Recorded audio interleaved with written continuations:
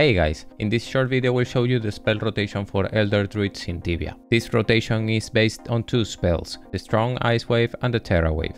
These are the two strongest AoE spells Druids have, and you should use them when the creatures are weak to Ice and Earth. The rotation is the following: Exebo Gran Frigohur. To get the most damage, stay close to the creatures like this, but it's okay if you stay a bit behind to be safe. Then Exebo Terrahur. AoE Rune.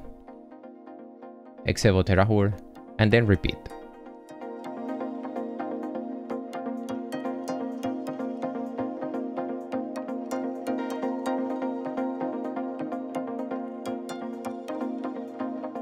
If the creatures are strong to one of the elements, you have no choice but to throw AoE runes between the cooldowns of the spells. For the Strong Ice Wave, you will throw 3 AoE runes in between. And for the Terra Wave, you will throw 1 AoE rune in between.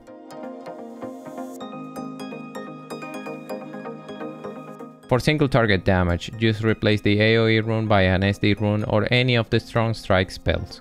And that's it for the Druids rotation. Take care guys, and see you in the next video.